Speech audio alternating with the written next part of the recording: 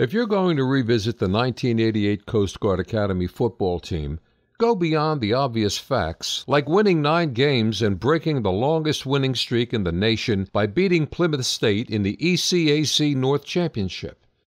You first start with the Coast Guard as an organization and the Coast Guard Academy as an academic institution. You then explore the historic state of the football program and the transition to the arrival of Coach Tom Bell. You have to acknowledge a strong schedule against some very good programs. Now you're ready to talk about specific plays, individual players, and the edge.